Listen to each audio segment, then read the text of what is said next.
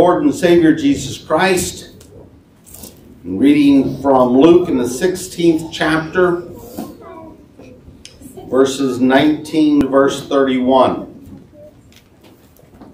Luke 16, verses 19 to 31. I was talking to someone about this. He brought up this passage recently, and I reminded him this is a story. Okay, this is not and by a story I mean not something that actually happened, but just a story. It's a way to think about things. Not that there's this man named Lazarus who does these things and this exactly is what happens to him and that this is what heaven is like and so, but it's an idea, a concept that we get on. So it's in a sense a fictitious story, but with truthful purpose and teaching to us. So Luke chapter 16, verse 19. There was a rich man who was clothed in purple and in fine linen, who feasted sumptuously every day. And at his gate was laid a poor man named Lazarus, covered with sores, who desired to be fed from what fell from the rich man's table. Moreover, even the dogs came and licked his sores. The poor man died and was carried by the angels to Abraham's side. The rich man also died and was buried. And in Hades, being in torment, he lifted up his eyes and saw Abraham far off and Lazarus at his side.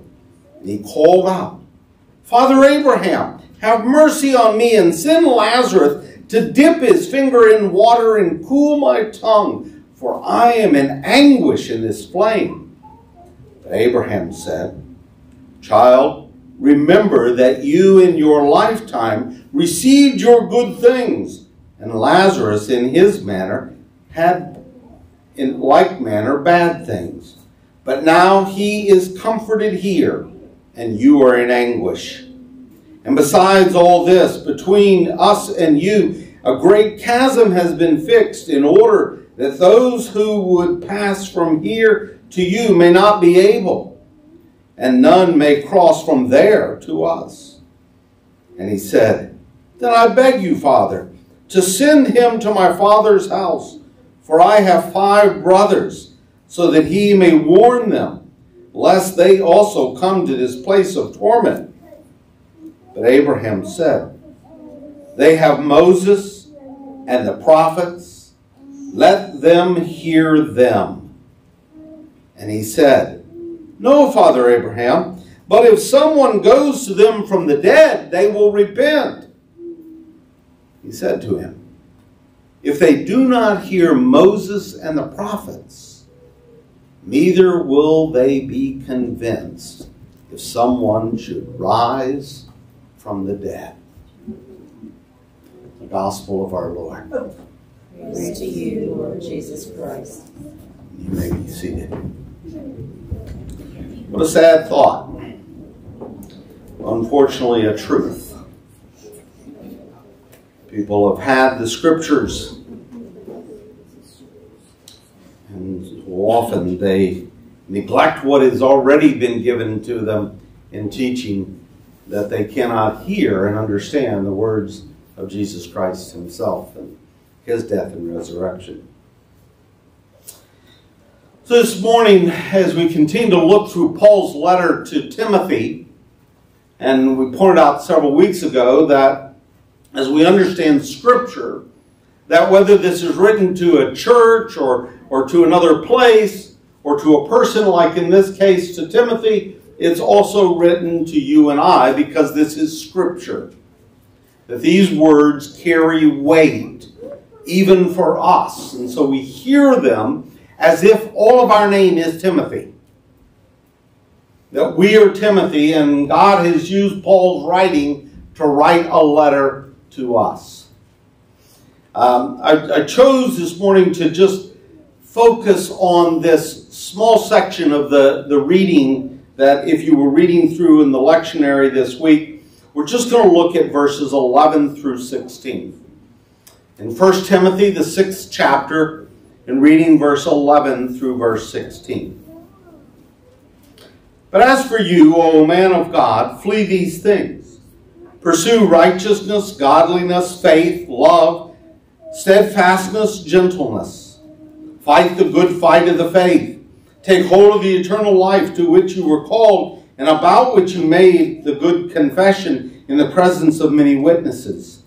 I charge you in the presence of God, who gives life to all things, and of Jesus Christ, who in his testimony before Pontius Pilate made the good confession, to keep the commandment unstained and free from reproach until the appearing of our Lord Jesus Christ, to which he will display at the proper time. He who is the blessed and only sovereign, the King of kings and Lord of lords, who alone has immortality, who dwells in inapproachable light, whom no one has ever seen or can see. To him be honor and eternal dominion. Amen. The Christian faith is not a call to an easy life.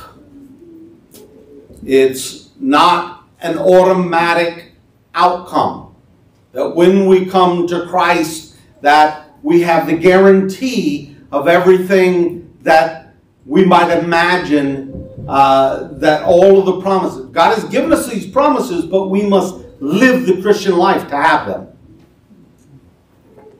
They're not the check already been written. It's kind of like the paycheck. If you work, you know, the boss doesn't pay you for the rest of your life on the first day you show up. You got to show up. I was talking with Scott earlier. He was talking about he was telling some employees about, you know, these are the things that we have to face and deal with, and how he needs these people. And if you're not doing your work, then these people are not going to continue to use our business, and so I'm going to end up having to lay off people. And that day, 4 people said, I don't want to do that kind of work, and left. Yeah. You know, if you want the benefits, you got to put in the work. And so the Christian life is not this guarantee. Oh, I've become a Christian, therefore I now get all the added untos. We must live the Christian life. And there are benefits and blessings all along the way. But we must live that life. And so Paul is writing to them, and Jesus reminded his disciples that the call to discipleship involves carrying one's own cross, and it may mean suffering. There may be difficult trials. So anyone who thinks that their longevity as a Christian releases them from continued discipleship, as if we can say, well, I've been a Christian for 10 years or 20 years or 30 years. I don't need to put any more work into it. I want the retirement plan. There is no retirement plan in Christianity. That you can sit back and say, now I get to collect everything for the rest of my life. No, we must continue to be faithful. Anybody who thinks that they don't have to continue the practices of discipleship and accountability is deceived. From the beginning of Paul's letter to Timothy and to us, to anyone who hears this letter, Paul has been coaching on how to deal with false teaching that is out there. And so as we come to the end of this first letter, Paul gives a charge to Timothy. It's a charge that is issued in the presence of God. It is to be kept until the return of Jesus Christ. So there's no off-the-hook time. And it is to have the characteristics that emulate how Jesus kept his confession. Jesus was morally unstained, unblemished, without spot. And he was above reproach, without blame, demonstrating a personal integrity throughout his life. And we are called to live in that same way. I know that we may have difficulties and we may have faults and foibles and we may have fallings, but we pick ourselves up and we have to keep going and get back on that track. So we're not off the hook. Overall, Paul is saying that it is something in the Christian life, it is not something simply to do, but it is a mandate to be. So it's not just simply a list of check marks. Oh, I did this, I did that, I did this. But it is to be a Christian. Now, yes, that incorporates and involves doing some things along the way. But the focus is not to give a checklist to say, oh, okay, I did that one. I'm good for that. It is to be that these things incorporate into our life, that they become the very fabric of the way that we think and respond all of the time. Not a checklist to do, but to become that. Who we are on the inside that then comes out that all will see what we are like. So that is actually towards the middle or the latter part of this section that I just read. Now let's go back to the beginning of it and see, what does Paul actually charge? It begins with an emphatic address. But you, O man of God. Now, for some of you, but you, O woman of God. There's no one off the hook here. All of us are included this. But you, O people of God. It's to be a strong contrast to those false teachers that Paul has been talking about, those who have wandered away from the faith. And so he uses this title from the Old Testament for those who are called the servants of God. Moses, Samuel, Elijah, Elisha, Daniel were given this title, man of God. And so Paul is saying that I'm using a title that has been a part of the faith from early in its history of here's who the people are that are the servants of God. And you are to be a man, a woman of God. That's your first charge.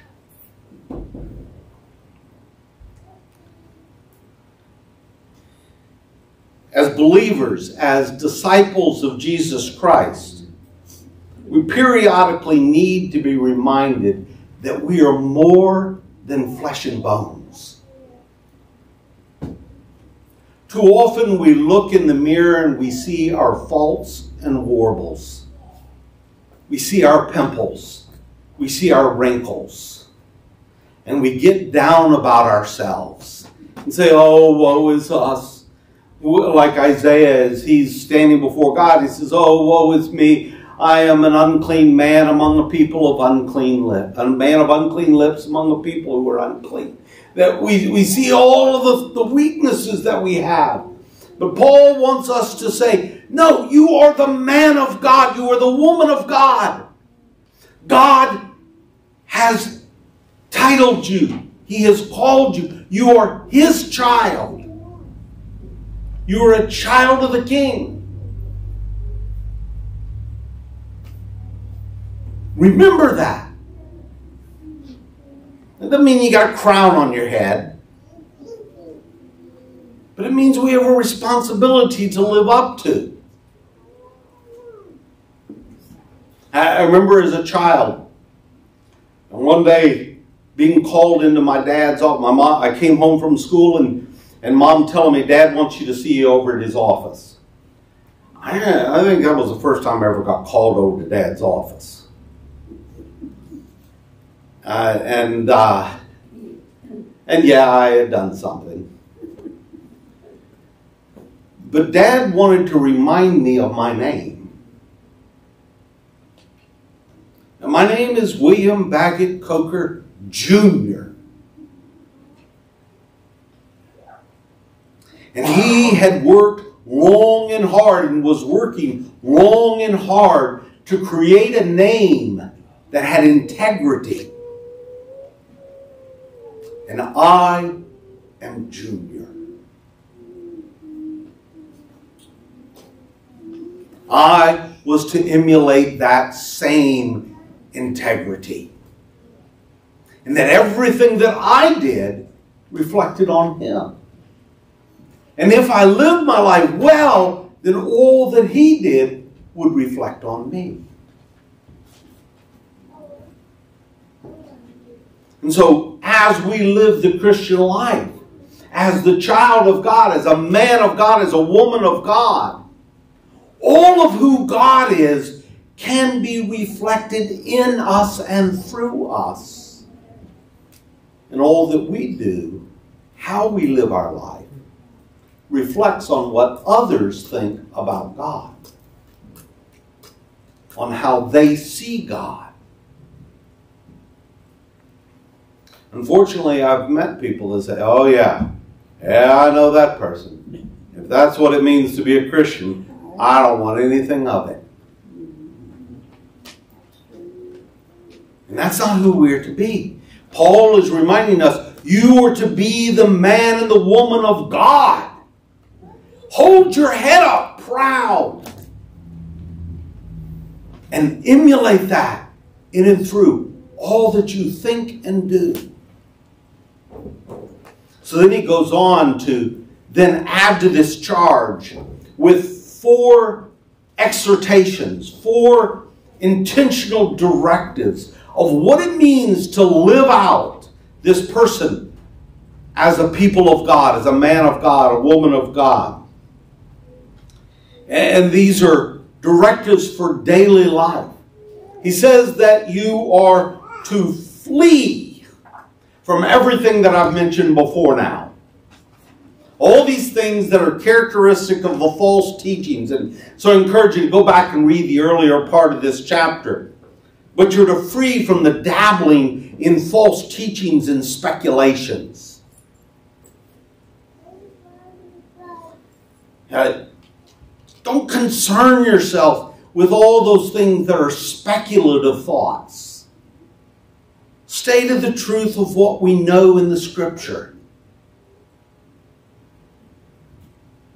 Instead of all the things that I wonder if it could be like this, or I think I would like it like this, or, I think there's an 18-hole golf course, and I think there's going to be a great big fishing pond loaded with perch and bass and all of this in heaven, and I'm going to spend all of heaven fishing, or I'm going to spend all of heaven down planting flowers in the garden, or that's what heaven's going to be like. And not mentioned once ever in the Scripture. So just take that out of the focus of your mind. Think about what it does talk about. Stay to these things that are in Scripture. Don't concern yourself with false teaching and speculations. He says, don't be caught up in divisiveness that's rooted in conceit, in unhealthy controversy and quarrels. There are so many things that have divided the church. Bickering and bantering over, it's this way, it's that way, it's, we got to do this, wear this, act like this, look like this. We got to sing like this, got to sing like that. And it divides the church. and divides people from realizing that we are the people of God, not the people of ourselves. It's not wrong to have some of those things, but not to make those things the dyed-in-the-wool issues. To be not caught up in dissension and slander and friction for personal gain. This is what makes me happy, and if we don't do it the way I like it, then I'm not going. Who's it about? As Kelly was saying as we were singing, and that part, she loved that song because it was not about us, it's about God. It's about focusing on Him. He is our audience. We're not an audience for each other. We're an audience before God. And so that's what we're to reflect. And then he talks about the dangers of loving money. Not the dangers of money. There are people that manage money quite well. There are people who don't manage money. They just get caught up in money. It's the love of money that becomes the problem. And so it tends to control their interests and their activities. It's all got to be about it, got to get more, got to get more, got to get more. It's that Rockefeller's statement of what does it take to make a rich man happy? $1 more. You know, yeah, today $2 more. Inflation, got to double it. But, you know, just got to have more and more and more. Got to do this, got to do that. You know, I'm never happy and contented with what I have. And Paul wrote to the Philippians and talked about, I have learned to be content in all things, whether I abound or am abased. Whether I have no fishing boat or I've got a nice fishing boat. Whether I've got a nice car or no car. Whether I've got a big house or a shanty. Doesn't matter. What matters is I got the Lord. I'm caught up in all of those appearances. Or am I caught up in loving and serving the living God? So flee from all of those things. And then he says to pursue. The Christian life is an intentionally directed lifestyle. And he gives 6 qualities of spiritual activity that we are to pursue with our lives. To pursue righteousness. A life of faith in Christ.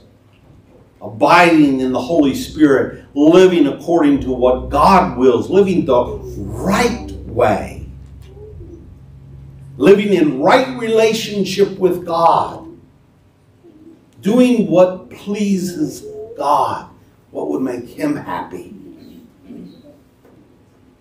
So righteousness and godliness, to devote ourselves to the works of piety. Daily prayer, the reading of Scripture, weekly worship, regular participation in communion, regular engagement in Christian conferencing, discipleship, spiritual direction. If all those things sound unfamiliar to you, it's because you haven't been a part of 5Q.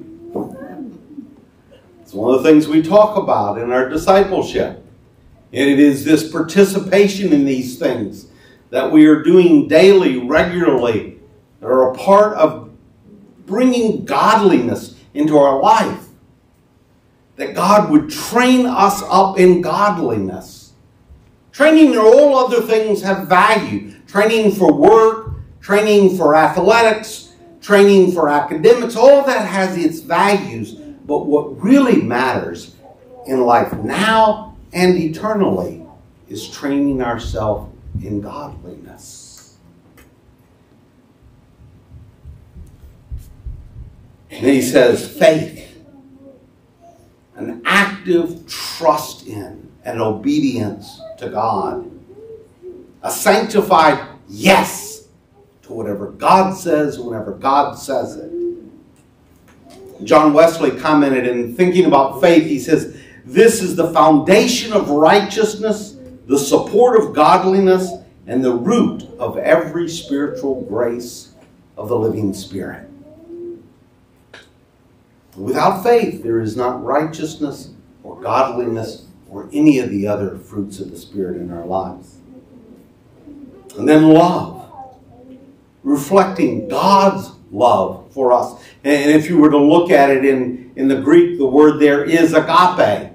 So this is to have the love that God has had for us and for all people. It's reflected in both our feelings, our compassion for others, and our actions, our engagement in other people's lives. In 5Q, we talk about not only are we to be involved in the acts of piety, the works of piety, but there must also be in our daily lives the works of mercy. The ministering to and the caring about other people's lives. In John Wesley's sermon on zeal, he said, thus should the disciple show his zeal for works of piety, but much more for works of mercy. Whenever, therefore, one interferes with the other, works of mercy are to be preferred. Even reading and hearing and prayer are to be omitted or to be postponed at charity's almighty call. In other words, we cannot say that we love God if we are not actively demonstrating love towards others. If we are not showing love to other people in tangible ways, then we cannot say that we love God. Our lives must be characterized by acts of mercy.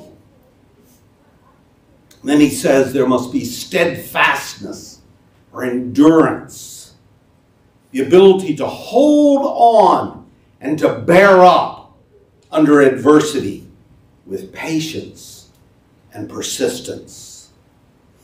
Stick-to-itiveness. When the tough is going on, those who are true in Christ keep going on. And then finally, he says gentleness. It's a compound word that implies gentle and suffering together. So gentle is not just gentle is just like in the Beatitudes. Blessed are the meek, for they shall inherit the earth. Meek is not this squeaky person. Meek is a person who is able to maintain calmness under pressure. Meekness is a diamond. Gentleness is a diamond. How do you get diamonds? Pressure. Coal under pressure. Black, nasty coal under pressure for a long time produces a diamond. So there must be that gentleness that is able to persevere and continue through the suffering and remain calm in trials. It begins with an attitude and then leads to a way of living.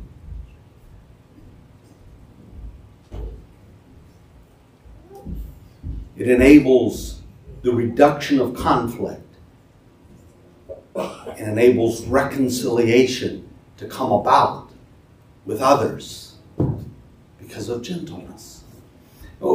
In Peter, he talks about we are to share the gospel. Be ready to give a reason for the hope that is within you at all times with, I've said this verse so many times, with gentleness, and respect. So we share the gospel, but we do it in a way that doesn't take somebody and say, you need to become a Christian. No, we demonstrate it through our lives in a way that somebody says, man, I want to become like that. I love to see the way that person handles struggles and trials. I want to be like that. With gentleness. So these are the qualities that are to come through our lives. Then he gives the next exhortation. He says to fight. The fight is not talking about you need to go out there and beat people up. This is talking about the intensity in which we carry out this pattern of living. You've got to be strong. You've got to endure. You've got to hold on to it. Not relax in Christ-like, to become Christ-like. The good fight of faith means it's going to take work. You're going to have to push through. Fight against yourself. When you want to just say, oh, I'm ready to give up. No. Fight on. Press on. Without being crushed.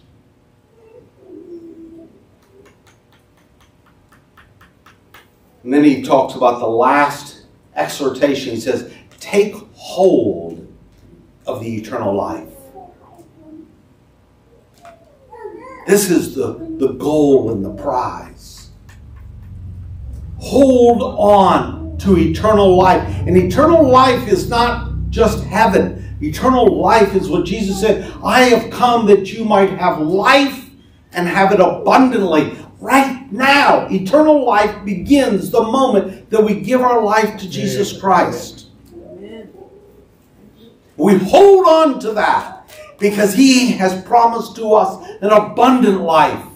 Doesn't mean it's a life without trials, without struggles, but it is the abundance of His presence, His peace, His love, His grace in all circumstances. And we hold on to that. We pray for it. We say, thy kingdom come, thy will be done on earth, in my life, in my surroundings, as it is in heaven. Give me today, this day, my daily bread. Give me what I need for today to be the person that you need for me to be. And forgive me of my debts, my failings, my trespasses, as I forgive those who trespass against me. Hold on to the eternal life. Why does Paul give this charge? He says two reasons. One, God called you. In Paul's earlier letter to Ephesians, which is where Timothy is at, he told them that there is one hope, one Lord, one faith, one baptism. You are called, each and every one of you. God has called you to become a child of God. To be a man, a woman of God. God is calling you. God is wanting that each and every one of you would come to be in a relationship with Him. It's not a panacea that God is going, well, God is love and God's going to let everybody come to heaven. No. God calls everybody, but only those who come, who receive Him, will know that promise of eternal life. And Timothy answered that call. He made the confession and said, Jesus Christ is Lord. And he did it in front of witnesses. It's why I've, through my own personal experience and as I have worked with people over the years, is if I'm praying with someone and encouraging outside of a worship service and they come to Christ, they accept Jesus Christ as their Savior, I say, okay, the next thing I need you to do is I need you to tell somebody about it. The next thing I need you to do is I need you to be in church as soon as possible, and you need to come forward and kneel at the altar and make a public confession.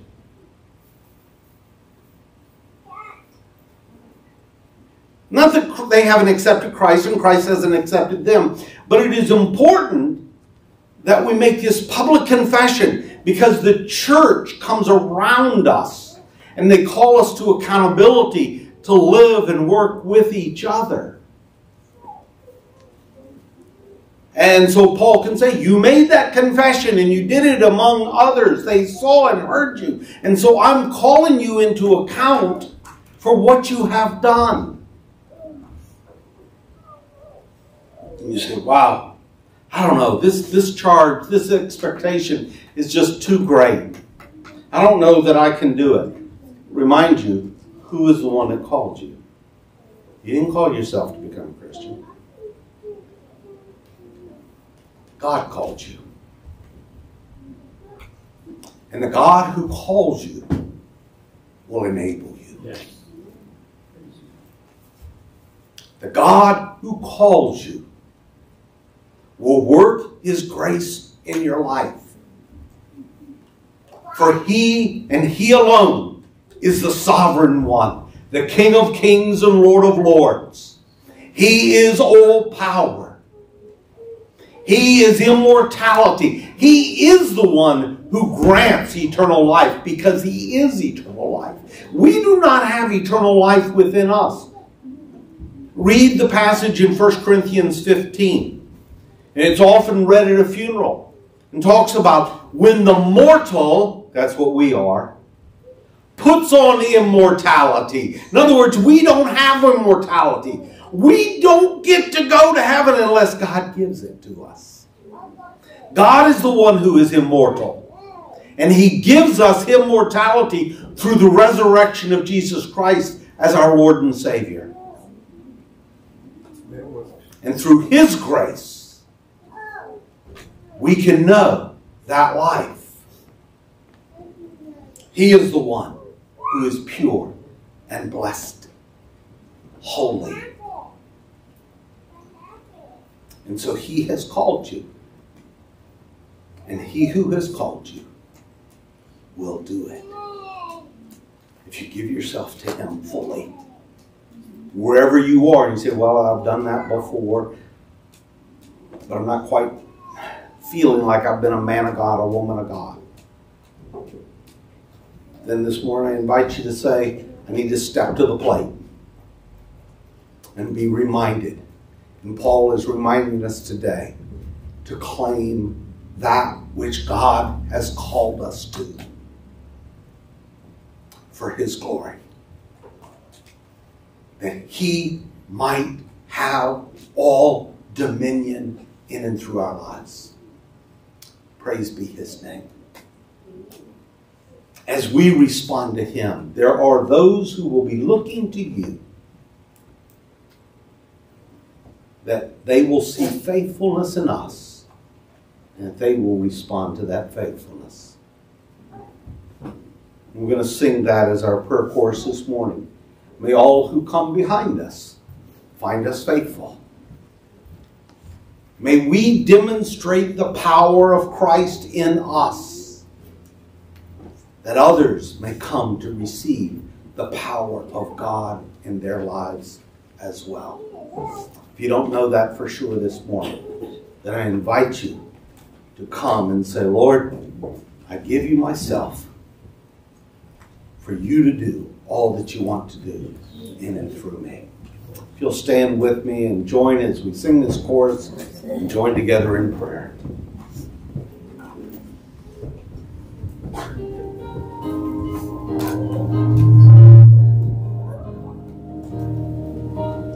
Oh, may all who come behind us find us faithful.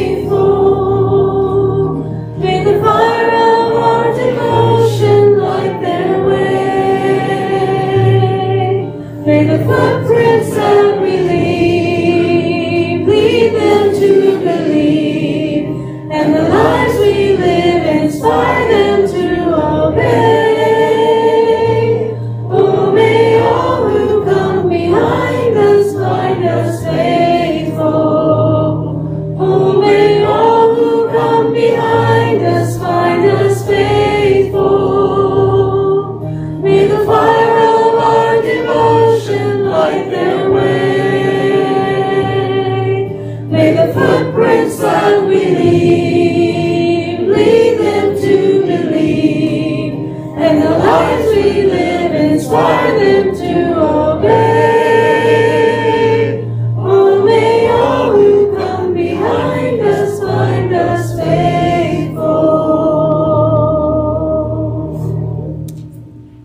Lord God, we thank you for your call upon our lives, for your grace that empowers us to be all that you have called us to be.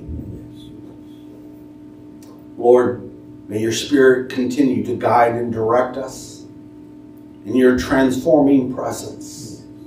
May we know you are with us at all times and in all ways to help us to be all that you have called us to be.